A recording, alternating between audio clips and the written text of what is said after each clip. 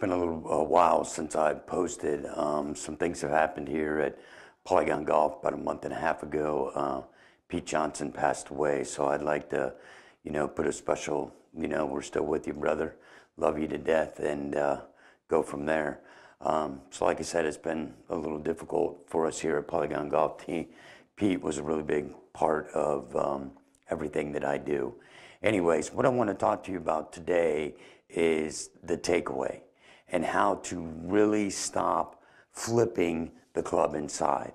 See, what a lot of people do when they're, making their golf swing, they go this way. And that would make sense because, I use the PolygonGolf Swing Trainer for illustrative purposes so that you're able to see the true angle changes and the things that are necessary to make the golf swing work. But what a lot of people do, right-handed players, left-handed players, that'd be their lead side too. What a lot of people do is they go this way. See how I'm taking the right side of my body and I'm following the PolygonGolf Swing Trainer. But when you do that, a lot of people, they go like this and flip that club inside way too soon. Now you're gonna get a better example of this when we look at the down the line perspective, but really, what needs to happen is you need to control the golf swing at least all the way to the top of the golf swing with the left side of your body.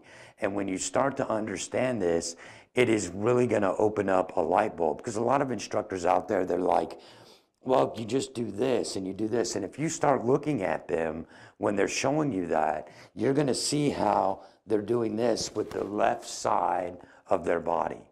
I mean, and that's as simple as it is, because if I'm using the left side and I go to flip that club in, you can still do it, but it's really a backside problem, which for a right-handed player is going to be the right-handed side. For left-handed, it's going to be the left-handed side. But when you start to understand, hey, I can fix this for good in a very short period of time, okay? So what the move is really, it's right here, we've got the baseline. For those of you that's seen everything, we've got R1, R2, R3 in the top line. Then you've got L3, L2, L1, and of course back to the baseline. This configuration is set up for what I like to show as the path of the hand. So you're gonna start to understand that my body's gonna move, okay? So when it moves, this left shoulder is going down in the direction of L3, which is what everybody's gonna call the tilts today and whatever. So they say you gotta tilt and turn. Well, there is a tremendous amount of truth to that, but here inside the PolygonGolf Swing Trainer, you're going to visually start to understand why. Because of the symmetry that the product provides with the straight lines, it's nothing but matchups and configurations within three-dimensional space. And when you understand the geometry that surrounds the body, it's really pretty simple to start making these moves.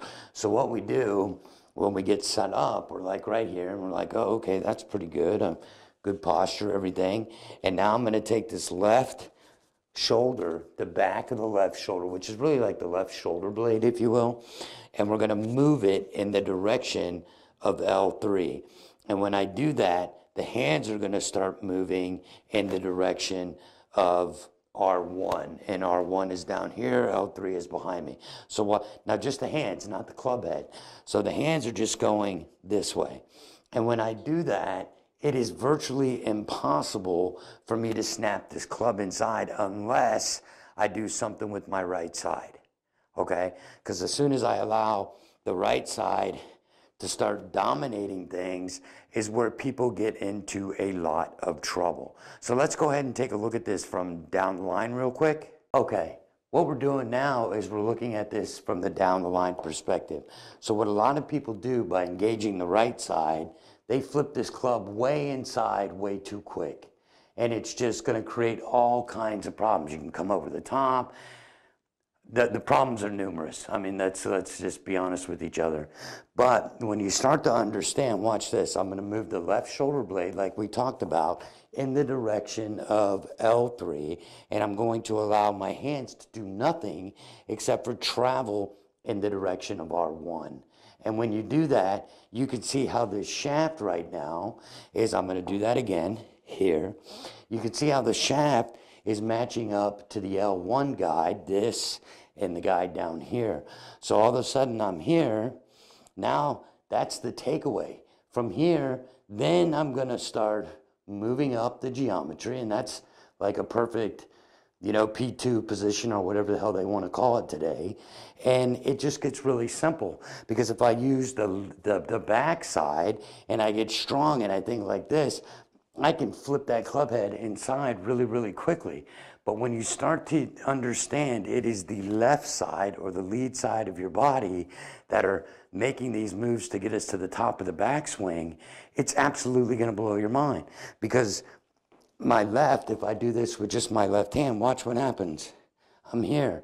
Look at that club face. If I keep moving up, it's closed. It's still facing the golf ball. It's not tilted here. Some people take this and go like this, and they get to that where that club face is really open and you can see the cup in my hand. But I'm not trying to do anything with my hands. I'm definitely not trying to move away down the line. All I'm doing is creating these symmetrical movements in my golf swing. And from here, you can see I'm still connected. This club has not moved inside because it's being done with the left side of my body. And that's it. So, you know, because our left side are, for a right-handed player, most of our left sides are a little bit weak. Stronger, we're right-handed. It makes sense, right? So for a right-handed player, for a left-handed player, it'd be, you know, the reverse. So when we can start doing it, I know you don't have the PolygonGolf Swing Trainer at home, and I use it in a lot of the videos to give us a really good visual of what's really happening in the golf swing, and not only happening, but we can discover why. So all of a sudden I'm here, I'm set up in good posture, everything's really good. I know the posture poles, which we talked about before, sets me at a good 60-degree angle. So then I'm just gonna move the left shoulder blade down to L3 while the hand is moving in the direction of R1, okay? And then when I do that, you can see it is impossible for me to have this club be fan inside too quickly, because it's just being governed by the left side of my body. The right side is really doing nothing at this point because we've shifted correctly. The right shoulder is moved back, which clears a path for the club to go. But if I get here and I do it right-handed, the body normally will not turn, because really it's the body. See, what a lot of people don't understand, everybody talks about get these big shoulder turns, get this, get that. The body is the engine. The body is the engine for stability. Okay, think about this for a minute. The body provides the stability for the arms and hands swinging the club. Okay, so when you learn how to control the body, left going down to L3, hands going up R1, but being governed by the left hand, and definitely not the right or the right side of the body. So let's take a look at this from the face-on perspective again. Okay, so when we look at this now, think about this from this perspective. If I get here and I at all, and visually, this is what messes up a lot of people, because they think, oh, I'm right-handed. They get a lot of weight on their right foot. They've been told to, you know, tilt your shoulder down, all these different things. So then they're like, well, gosh, Chris, here's the pattern. It's the right side. So let me do this and I can fan that club in there. But when I fan that club in there, if you look at my angles, how they're matched up, they're really not matched up to any part of the geometry right now. But if I just use my left side, the correct side, the lead side of the body, then I'm, hey, look at this. Now from here, I can guarantee you, my hips, look at how they're matched up. My chest is matched up. And the arms and the hands and the club face are just moving in this direction, because it is really, really simple to start understanding what needs to happen in the golf swing when it's being done with the correct side of the body. So if you have any questions, leave them down below. If you haven't subscribed to the channel yet, go ahead and hit that button, because you're absolutely going to learn an incredible amount of information. Until next time, we'll see you soon. My name is Chris Hudson. Take care.